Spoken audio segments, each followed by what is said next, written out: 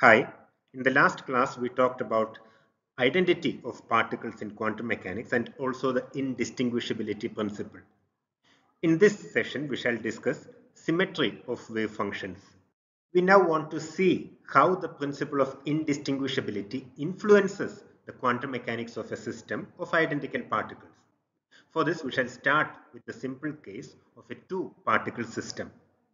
First, let's fix the notations that we are going to use. If we are considering a two-particle system, we'll need to talk about the wave function of the two-particle system or some operator, say the Hamiltonian, associated with the two-particle system. Since there are two particles, we shall label them as 1 and 2. Right? This is one particle we shall label as particle number 1 and the other as particle number 2. And these numbers will be put inside a parenthesis along with this wave function or the operator. Okay, so we'll have expressions like psi of 1 comma 2, h of 1 comma 2, h of 2 comma 1, etc. Now the position of these numbers, okay, position of these labels inside this parenthesis is also important. Okay. Now psi of 1 comma 2. Right, here the label 1 appears in the first position inside the parenthesis and label 2 appears in the second position inside the parenthesis. Now we shall use this notation for the wave function of a two-particle system with particle 1 in state alpha and particle 2 in state beta. Okay. We may have something like psi of 2 comma 1. This would represent a state with particle 2 in state alpha and particle 1 in state beta. Okay, so the numbers inside the parenthesis label the particles, whereas the position inside the parenthesis denotes the quantum mechanical states of the particles. For example, again, if we are talking about the Hamiltonian, h of 1 comma 2 stands for the Hamiltonian of the system with particle 1 in the state alpha and particle number 2 in the state beta. Right, and h of 2 comma 1 represents the Hamiltonian when particle number 2 is in the state alpha and particle 1 in the state beta. Okay, so this is the notation that we are going to use from here onwards. In the last class, we talked about the principle of indistinguishability of identical particles. Now, if two particles are truly identical, truly indistinguishable, then the physical observables of the system have to be invariant under the interchange of two particles. So, if interchanging two particles changes the physical observables of the system, that would mean that the particles are distinguishable somehow. So the principle of indistinguishability requires that the physical observables of the system, and in particular the Hamiltonian, be invariant under the interchange of two particles. That is, we must have h of 1 comma 2 is equal to h of 2 comma 1. So this is the Hamiltonian of the system when the first particle is in the state alpha and the second particle in the state beta. This is the Hamiltonian of the system when the second particle is in the state alpha and the first particle is in the state beta. And if the particles are truly indistinguishable, these two Hamiltonians have to be the same. Okay. Let's now take a look at the Schrödinger equation of the system. This is a two-particle system. The wave function is written as psi of 1 comma 2. Okay, so let's write this as I h bar partial derivative of psi with respect to t is equal to h of 1 comma 2 acting on psi of 1 comma 2. This is the Schrödinger equation obeyed by the wave function of the two-particle system where particle number 1 is in the state alpha and particle number 2 is in the state beta. Now, if we interchange the two particles, the corresponding Schrödinger equation would become I h bar partial derivative of psi of 2 comma 1 with respect to time. This is equal to h of 2 comma 1, h of 2 comma 1 acting on psi of 2 comma 1. Okay, but we said that if the particles are indistinguishable, we must have h of 2 comma 1 equal to h of 1 comma 2. So we can write the Schrödinger equation as IH bar partial derivative of psi of 2 comma 1 with respect to time is equal to h of 1 comma 2 acting on psi of 2 comma 1. What we see is that psi of 1 comma 2 and psi of 2 comma 1 obey the same Schrödinger equation. So we can say that if psi of 1 comma 2 is a possible state of the two particle system, let's say with a certain energy, then psi of 2 comma 1 is also a possible state with the same energy. So basically, it's the Schrodinger equation that tells us what is a possible state. Okay, so here the Schrodinger equation tells us that if the particles are indistinguishable, then psi of 1, 2 and psi of 2, 1 are possible physical states of the quantum mechanical system. Now, from the viewpoint of classical mechanics, this result has no serious consequence. Okay. But in quantum mechanics, we have something called the superposition, the principle of superposition, and the principle of superposition makes this result of profound significance.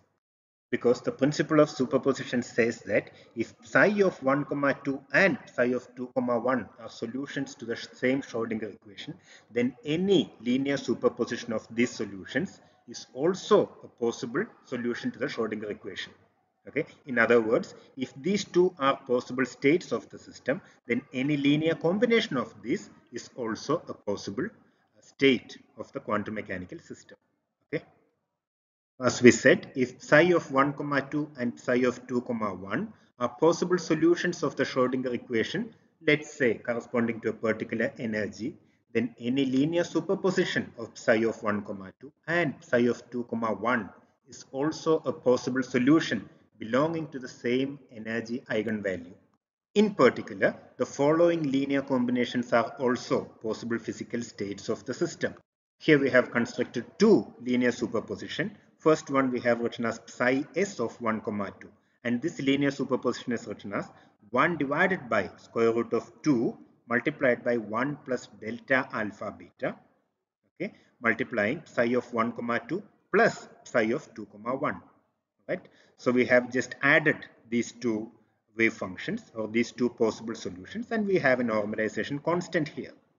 Now the delta alpha beta here is equal to 1 if alpha is equal to beta. It is 0 if alpha is not equal to beta.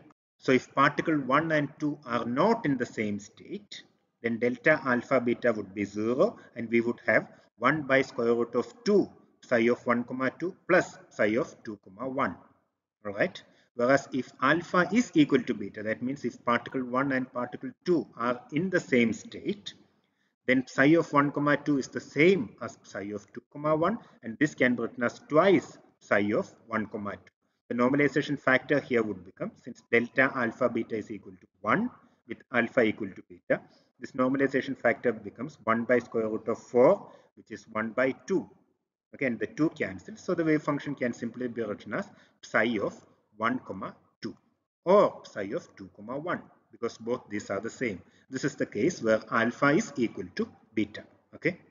There's another linear superposition of interest. This we call psi a of 1, 2. This linear superposition is written as 1 divided by root 2 psi of 1, 2 minus psi of 2, 1.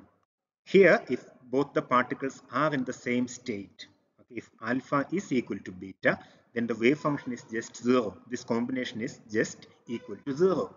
Which means that if this is the wave function, if psi a of 1, 2 is the wave function of the two particle systems, then there is no physical state corresponding to both particles being in the same state. Okay, if both particles are in the state alpha, right, then these two are equal and then this would become equal to 0. Right. Anyway, these two linear superpositions, which we call psi s of 1, 2 and psi a of 1, 2 are possible states of the quantum mechanical system, because these are also solutions to the Schrodinger equation for the system. Okay. These two linear combinations that we just constructed, they are different from psi of 1, 2 and psi of 2, 1 in an important way.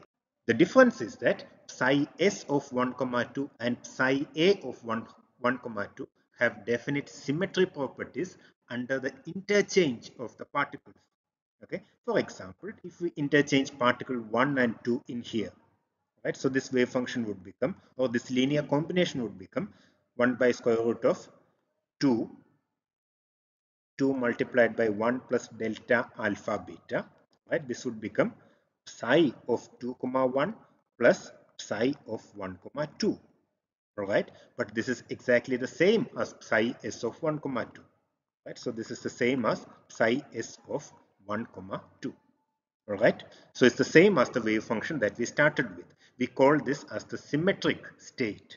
Okay, or this, we say that this wave function is symmetric. That's why we have a subscript s in here. Whereas if you look at psi a of 1 comma 2, okay, we see that if we interchange these particles 1 and 2, then this wave function would become 1 divided by square root of 2 psi of 2 comma 1 minus psi of 1 comma 2. Okay, if we pull this minus outside, this becomes minus 1 by square root of 2 psi of 1 comma 2 minus psi of 2 comma 1, which is minus psi a of 1 comma 2. Okay, it's negative of the wave function that we started with. So if we interchange the two particles which are in this state, then the wave function picks up an extra minus sign. We say that this wave function is anti-symmetric. All right. Now the importance of psi s of psi a, the linear combinations that we just constructed, right? The importance of these arises from the fact that these are the only wave functions that are consistent with the principle of indistinguishability of identical particles. Because in this form, psi s and psi a are non-committal as to which particle is in which state. Okay. So if we take, for example, psi of 1 comma 2, this wave function is really not, this wave function really does not stand well with the principle of indistinguishability, because we are labeling the particles as 1 and 2 here, and we are saying that the particle 1 is in the state alpha and particle 2 is in the state beta. All right. But in this wave function, there's no fact of the matter as to which particle is in which state. So these wave functions are not committed to a fixed state for particle 1 or a fixed state for particle 2. It's actually in a superposition. These wave functions are in a superposition of particle 1 being in state alpha and particle 2 being in state beta, and of wave function corresponding to particle 2 in state alpha and particle 1 in state beta. It's the same here. So these two wave functions are non-committal as to which particle is in which state. In other words, these wave functions or these superpositions do not contain information regarding which particle is in which state. Okay. Let's now examine these states psi s and psi a using the mathematical structure of quantum mechanics. For this, let's introduce a new operator. We shall call this as P12, and this represents the unitary operator that exchanges particles 1 and 2. And the effect of this operator on the wave function is like this. P12 acting on psi 1 comma 2 is equal to psi 2 comma 1. Okay. So essentially what this operator does is to exchange these labels, to interchange these labels in this parenthesis. Okay. Now it can be explicitly shown that this operator is actually unitary, but let's not get into that. Anyway, the only non-unitary operator of interest for us is the time reversal operator. All other operators that we are considering in this chapter are unitary operators. Now if you exchange twice, right, if you make the exchange twice, it should get us back to the initial state, right? Because you first exchange 1 and 2 and then you exchange 2 and 1, we should get back to the initial state. That means we must have P12 square is equal to the identity operator. So applying this operator twice to a wave function like this is equivalent to applying the identity operator to it, because it gets us back to the initial state. All right. So this means that P12 is equal to the identity operator. Now if you look at the unitarity condition, the unitarity condition says that P12 dagger is equal to P12 dagger P12, which is equal to the identity operator. This is just the unitarity condition. Now the inverse of the operator is actually unique, right? So here we have P12 is its own inverse, because P12 multiplied by P12 gets us to the identity operator. Here we have P12 dagger equal to P12 inverse, right? So since the inverse is unique, we can say that P12 dagger is actually P12. Right? We can also show it explicitly. We can say that P12 dagger equal to P12, or in other words, P12, the particle exchange operator that we introduced, is also Hermitian. So we now again have an operator that is both unitary and Hermitian. If you are not convinced by that, you could do this. The unitarity condition says P12 P12 dagger is equal to the identity operator, and earlier we had P12 square is equal to the identity operator. So let's multiply this from the left by P12. That would give us P12 square P12 dagger equal to P12, right? But P12 square is the identity operator, so we have P12 dagger equal to P12. In other words, as we said before, P12 is a Hermitian operator. So P12 is both Hermitian and unitary. And we have seen one more operator like this, which was both Hermitian and unitary. That was the parity operator. Now again, as we did in the case of the parity operator, since the square of the operator is the identity operator, the eigenvalues are plus or minus 1. This can be easily shown. Okay, let's say that P12 ket alpha, let's say ket alpha is equal to alpha, which is the eigenvalue, ket alpha. Let's say that this is the eigenvalue equation for this operator P12. Okay. Now let's find P12 square acting on ket alpha. This is equal to alpha P12 acting on ket alpha. We have just introduced one more P12 from the left. But P12 square is the identity operator. So we have ket alpha is equal to, and P12 ket alpha using this eigenvalue equation is alpha ket alpha. So ket alpha is equal to alpha square ket alpha, or alpha square is equal to 1, which means that alpha can take values plus 1 or minus 1. Okay, so since the square of the operator is the identity operator, the eigenvalues are plus or minus 1.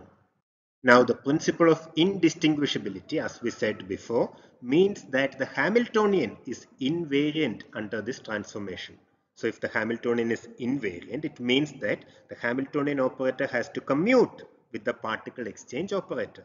Okay, so the commutator of P12 with H has to be equal to 0. So indistinguishability implies that the eigenfunctions of the Hamiltonian are also eigenfunctions of the particle exchange operator. In other words, only those eigenvectors of H are allowed which are also eigenvectors of the exchange operator. So we are making use of the fact that if two operators commute, then they have common eigenvectors. Their eigenvectors are common. So when we say that the particle exchange operator commutes with the Hamiltonian, that means that the eigenvectors of the Hamiltonian are also eigenvectors of the particle exchange operator. And the eigenvalues of the particle exchange operator are plus 1 and minus 1. Okay, let's denote the eigenvectors by psi plus of 1, 2 and psi minus of 1, 2.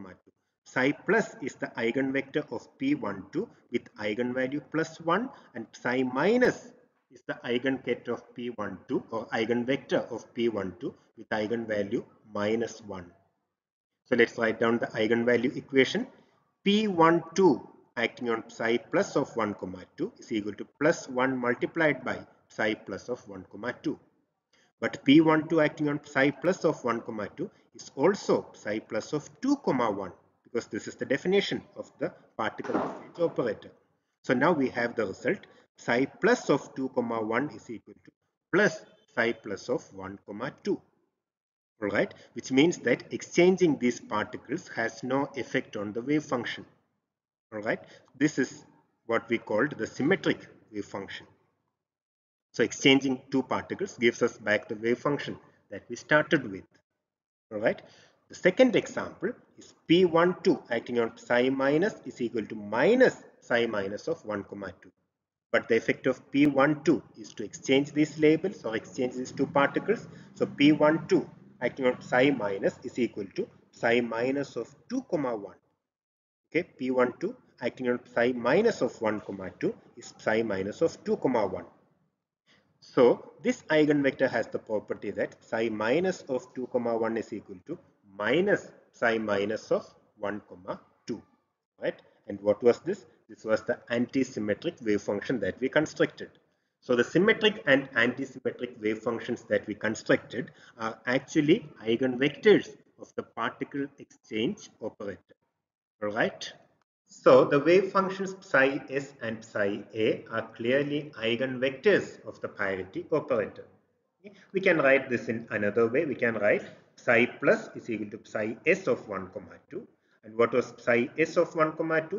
It is 1 divided by 2 multiplied by 1 plus delta alpha beta multiplying 1 plus p12, or the identity operator plus the particle exchange operator acting on psi 1 2. Okay, you multiply this, you see that this gives us the correct wave function that we wrote down earlier, because the identity, so this gives us the identity operator acting on psi 1 comma 2 is just psi 1 comma 2. Okay, there's a plus sign in here, and the particle exchange operator acting on psi 1 comma 2 gives psi of 2 comma 1. All right, and this was the wave function that we constructed and called as psi s of 1 comma 2. Okay, so psi s of 1 comma 2, apart from the normalization factor here, can also be written as the identity operator plus the particle exchange operator acting on psi of 1 comma 2. Right. Similarly, the antisymmetric wave function that we constructed earlier can be written as 1 minus p12 acting on psi 1 comma 2. Right. And then there's this normalization factor 1 divided by square root of 2. Right. So we may say that the physical state of a system of two identical particles is represented either by psi s or psi a. The wave functions that we use to represent a system of two identical particles has to be either symmetric or antisymmetric. These have to be eigenvectors of the particle exchange operator. Alright. Now moreover, the fact that P12 commutes with the Hamiltonian implies that this symmetry property is a constant of motion. Okay, so that means that the eigenvalue of the particle exchange operator cannot change with time. If it's a symmetric wave function, if we start with a symmetric wave function, it will remain a symmetric wave function corresponding to the eigenvalue 1 of the particle exchange operator. And if you start with an antisymmetric wave function, then it will remain an antisymmetric wave function even as the system evolves with time, right, which is the eigenvector of the of the particle exchange operator with eigenvalue -1. These eigenvalues are not going to change. Okay. These are not going to change under time evolution because P12 is a constant of motion. Since it commutes with the Hamiltonian, it has to commute with the Hamiltonian for the principle of indistinguishability to hold. Okay. So far we discussed the case of two identical particles, and we concluded that the wave function for two identical particles must either be symmetric or antisymmetric, because these are the only wave functions consistent with the principle of indistinguishability of identical particles. In other words, the wave function for two identical particles must be an eigenvector of the particle exchange operator. Okay, the eigenvalues are plus or -1. If the eigenvalue is +1, we say that the wave function is symmetric, and if the eigenvalue is -1, the wave function is anti-symmetric. Now, these considerations can be easily extended to the case of a system of n identical particles. Of course, we could think of a system with n identical particles. And one question that we can ask is, how many two-particle exchange operators are there? It's the same as asking, in how many ways can we pair the particles? And this is a simple combinatorial problem because we are asking in how many ways can we choose two particles from a collection of n particles. And the answer is n multiplied by n minus 1 divided by 2. Okay, these are the number of ways in which you can choose two particles from a system of n particles. So these are the number of ways we can pair particles. So these are also the number of two particle exchange operators, which we denote as p hat ij. Now for indistinguishability, each of these two particle exchange operators must commute with the Hamiltonian. Any interchange of two particles must not change the Hamiltonian, which means that all of these two particle exchange operators must commute with the Hamiltonian. That is, we must have Pij hat, the commutator of Pij hat with the Hamiltonian is equal to 0, the operator 0. And Pij is the two-particle exchange operator. And this equation is true for all two-particle exchange operators. That is, we can take I going from 1, 2 up to n minus 1 and j from 2, 3 up to n. With these choices, we get all the two-particle exchange operators. Okay. At this point, we are faced with a slight difficulty because the exchange operators do not commute among themselves. This can be easily seen. Okay. For example, let's look at P1 to P23 acting on three labels A, B, and C. The action of P23 would be to exchange B and C. So first apply P23 to this, we would get A, C, B because P23, this is the second position, this is the third position, and P23 exchanges the labels at the second position and at the third position. Okay, so the action of P23 on A, B, C gives A, C, B. Now you apply P12 to this, and then that would exchange whatever is at the first position and whatever is at the second position. So we would get CAB. So P12, P23 in this order acting on A, B, C, three labels gives us C, A, B in this order. Okay. Whereas if you apply P23, P12, that is we are applying this in the other order. We first apply P12 and then apply P23. Here we first applied P23 and then P12. So if we do it in the opposite order, P12 acting on A, B, C gives BAC because this exchanges 1 and 2. So it gives us P23 of B, A, C, which is again you have to exchange whatever is at the second position and the third position, and it gives BCA. So we see that P12, P23 acting on ABC gives us CAB, whereas P23, P12 acting on A, B, C gives us B, C, A. Alright, these labels could appear in the parenthesis of a wave function, etc. Alright, we are just looking at the action of the exchange operator here. So we conclude that P12 hat P23 hat is not equal to P23 hat P12 hat. In other words, the exchange operators do not commute among themselves. In general, we can write P hat ij, P hat jk is not equal to P hat jk, P hat ij. And as a result, it is not possible to find a complete set of functions that are simultaneous eigenvectors of all the exchange operators and also of the Hamiltonian. In the case with n equal to 2, in the case of two identical particles, we did not have this difficulty because there was only one exchange operator over there. So we can't find a complete set of simultaneous eigenvectors of all the exchange operators and also the Hamiltonian. Okay, but we talked about the principle of indistinguishability. The principle of indistinguishability of identical particle requires the existence of at least one wave function that is a simultaneous eigenvector of all the exchange operators and the Hamiltonian, because there must be at least one wave function that is non-committal as to which particle is in which state. Now let phi denote such a function, which is a simultaneous eigenvector of all the exchange operators and also the Hamiltonian. Okay, we can write the energy eigenvalue equation as H hat acting on phi is equal to E phi, and the eigenvalue equation for the exchange operator, for the two particle exchange operator, can be written as Pij acting on phi is equal to lambda ij multiplying phi. Okay, well this equation, sorry, there are n into n minus 1 divided by 2 such equations. And we already know about the eigenvalues of the exchange operator. The eigenvalues can take either plus 1 or minus 1.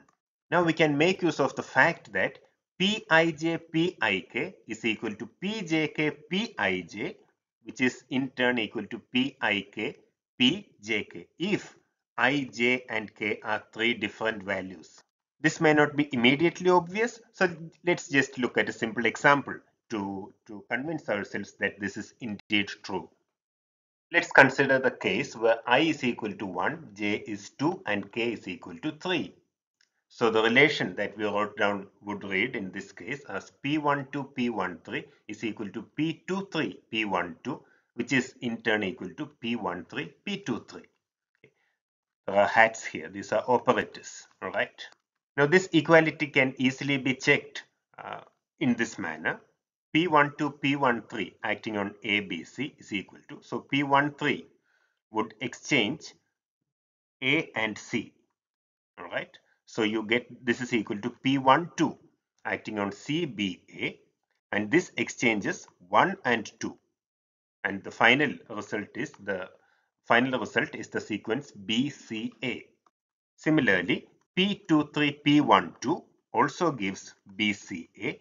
P13, P23 acting on ABC also gives BCA, as you can easily check. All right. So we now have the result Pij Pik is equal to Pjk Pij, which is equal to Pik Pjk. Let's look at the relation between the corresponding eigenvalues. Okay, so the eigenvalue of Pij is lambda ij, that of Pik is lambda ik. Okay, so this has to be equal to lambda jk lambda ij, which is in turn equal to lambda ik lambda jk. Okay, we get this relation simply by applying these things to the common eigenfunction that we denoted as phi. All right, just introduce a phi on the right hand side, and then you see that you get this relation. Now let's look at this part. Lambda ij lambda ik is equal to lambda jk lambda ij. These are numbers. So the lambda ij here cancels with the lambda ij here, and we get the result that lambda ik is equal to lambda jk. All right. Similarly, you can look at this equation. Again, these are numbers. We see that lambda jk lambda ij is equal to lambda ik lambda jk. There's again a lambda jk here, and we get the relation lambda ij is equal to lambda ik. Okay, so now we have lambda ik equal to lambda jk, and lambda ij is equal to lambda ik. Or together we can write lambda ij and lambda ik and lambda jk are the same. They are equal.